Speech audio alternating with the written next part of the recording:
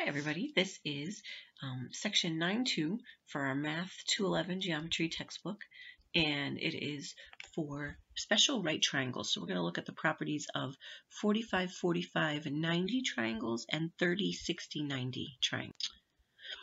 All right, so the first triangle we're going to look at is a 45, 45, 90 triangle. And in a 45, 45, 90 triangle, both legs are going to be congruent because the angles opposite them are the same measure, and we're going to call those x, and then the length of the hypotenuse is always going to be square root 2 times the length of the leg, so x times square root 2. Right, so here we have a 45, 45, 90, and you want to identify your two legs, and again, your two legs are what make up that right angle. So my two legs are going to be right here and right here. So one leg is 9. We know that both legs are congruent. So z is going to be 9 as well. And then the hypotenuse of a 45, 45, 90 is always x times the square root of 2, or whatever your legs are, times the square root of 2. So that makes it 9 square root 2. And that's all we have to do for that one. All right, so here they want us to find the value of x and y. We know we have one leg that's 2 square root 2, so that means my other leg right here, y, is going to be equal to 2 square root 2. Now, for x, remember the hypotenuse is always whatever x or whatever the leg is. So in our case, it's going to be 2 square root 2 times the square root of 2. So when I do the multiplication here, we're going to have 2 times the square root of 4, because the square root of 2 times the square root of 2 is the square root of 4. I know the square root of 4 is 2, and 2 times 2 is going to give us 4. So our hypotenuse is going to be 4 in this case. All right, so here they gave us the hypotenuse, and they want us to find the leg. And it's helpful here to just write an equation. So we know the leg of a 45, 45, 90 is x. We know the hypotenuse is x times the square root of 2. So if we have our equation here, 6 equals x square root 2, and we got to find x. To solve it, let's divide both sides by the square root of 2. And that will give us x equals 6 divided by the square root of 2. But if you notice, it's a multiple choice answer, and I don't have that up there at all. I do have 6 times the square root of 2, but that's not going to work. But if you recall, with radicals, you have to rationalize your denominator. You cannot have a radical in your denominator. So remember, to get rid of the square root of 2, you got to multiply it by the square root of 2, which the square root of 2 times the square root of 2 is going to give me, we're going to have 6 square root 2 over the square root of 4. But that square root of 4 is equal to 2. And we have 6 square root 2, because it's a whole number and a radical, you can't multiply it. But the final answer, because this is not up there either, I can divide 6 by 2. So that is going to give me 3 square root 2. And that will be our final answer, B.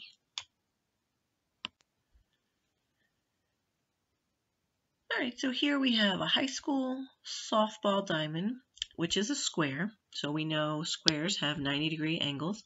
The distance from base to base is 60 feet. To the nearest foot, how far does the catcher throw the ball from home plate to second base? So we want to figure out here. So I think this is a 90-degree angle right here. And this is going to divide this. It's going to be 45 here, 45 there. So this is a leg, which means this is a leg, and D is going to be our hypotenuse. So to throw from home plate to second base, it would be 60 times the square root of 2, which for this one, that doesn't help us too much. Let's multiply it out. So if I do 60 times the square root of 2, I end up with approximately 84.9 feet. So it's about 85 feet, 84.85. I rounded it to 0.9.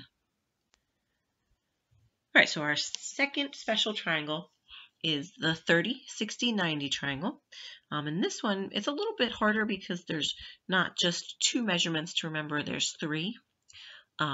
So in a 30, 60, 90 triangle, the hypotenuse is always 2 times the length of the side opposite the shorter angle. So the 30-degree angle is always x. The hypotenuse is 2x. And then the side opposite the 60-degree angle is x times the square root of 3. All right, so here they want us to find D and F, or they just ask for D, but we can find F too. Now, remember, if we just write in the values, we know opposite the 30, so right here, this is x. We know the hypotenuse is always 2 times x, and the 5 here is opposite the 60, so it's x square root 3. So just like we did with the 45, 45, 90, we're going to solve. We're going to say, well, 5 is equal to x times the square root of 3, but I need x. So I'm going to divide both sides by the square root of 3. And again, I end up with x equals 5 divided by the square root of 3. But I need to rationalize my denominator. So I'm going to multiply both sides, or the top and the bottom, by the square root of 3. So that is going to give me 5 square root 3. Square root of 3 times the square root of 3 is the square root of 9, but we know that's the whole number 3. So that means that D, or x, is 5 square root 3 divided by 3, and I can't do any simplifying. Now, if they wanted us to find f, which they didn't ask for, but if they did, we would have to multiply 5 square root 3 over 3 times 2, or think of it as like 2 over 1. So that would be 5 times 2 is 10, so we have 10 square root 3 over 3.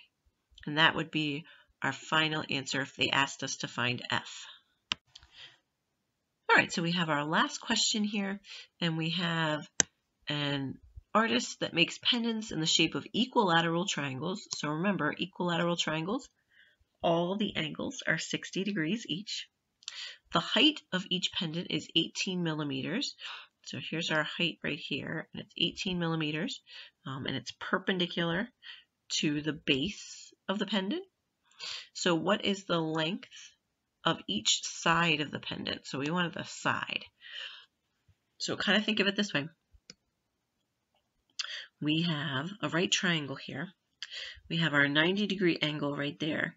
This angle right here, because it's part of the equilateral triangle, is 60, and this is going to be our 30-degree angle. So remember, opposite the 30 is x. The hypotenuse is 2x, and opposite the 60, which is your 18, is x square root 3. So again, to solve this, we got to go and do a little math work there. So the first thing we're going to do is take our 18 and set it equal to x square root 3. Divide both sides by the square root of 3. So we end up with x equals 18 square root 3. Again, we do have to rationalize our denominator, so we'll multiply the top and the bottom by the square root of 3. So I end up with 18 square root 3 over 3. And then I can divide. 3 goes into 18 6 times, so my answer is 6 square root 3 for the length of each side of the pendant. Now they want it to the nearest tenth of a millimeter, so I need to multiply that out. That would be my exact answer. If I do 6 times the square root of 3, It is approximately 10.4 millimeters. And that is it for section 9.2 and the end of chapter 7 and 9 combined together.